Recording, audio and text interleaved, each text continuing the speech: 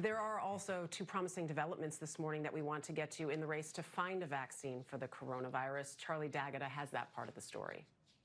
Two front-runners in the hunt for the vaccine, both reporting great strides. The U.S.-backed Oxford University project announced it's rapidly expanding human testing.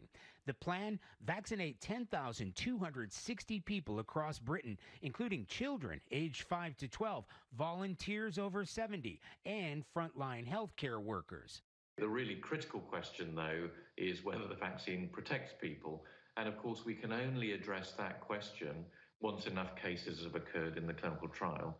Here's how it works. Genetic material from the coronavirus is injected into a weakened version of the common cold virus. The modified virus mimics COVID-19, kickstarting the immune system to attack if the real COVID enters the body.